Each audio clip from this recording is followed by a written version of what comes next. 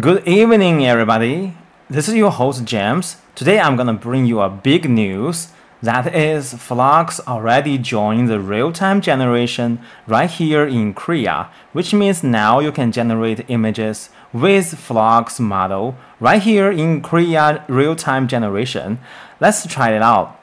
First, let's click the compose image. Then we are able to build images by text or image to image. So let's try it one by another. First, text to image. What we need to do is click here from HD to Flux model. And now we are able to use Flux. Let's try it out.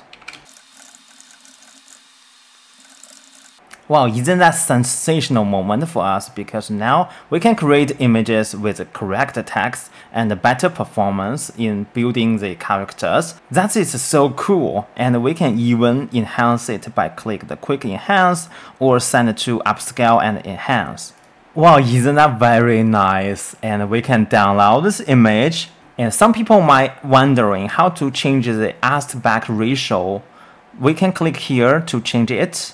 So every time you click here, it will need to regenerate the image once again. See, pretty cool. And but I don't know this lady what she's doing, but that's okay.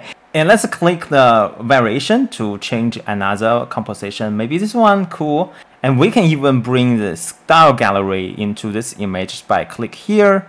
Wow, cool.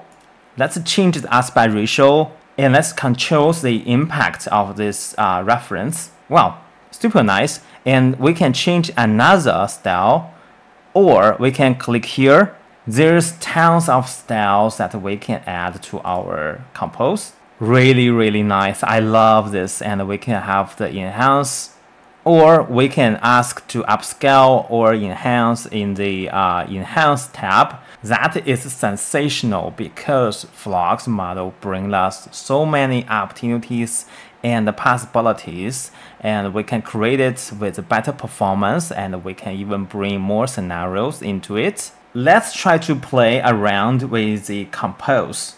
Okay, let's play something fun. Here I'm in the Unsplash website, and let's copy an image.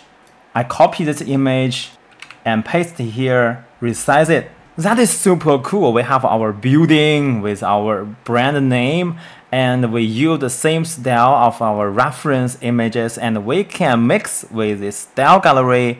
Wow, this is on fire. I mean, literally on fire. And with the Flux model, we can create so much more opportunities and possibilities. We can create images with better details, and we can create exactly the same characters that we want to appear.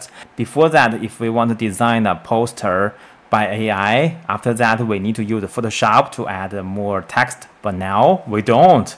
We actually don't. With a better model, AI can do so much more. Okay, I think that's all for today. If you have better suggestions or if you have any questions, hey, leave your message in the comment zone, and don't forget to like this video. Okay, guys, I'm your host, James. I will see you on the next one. Bye bye. Congratulations, you finished this episode. And don't forget to subscribe us, and please click the like button. Also, leave all your questions inside of our comment zone.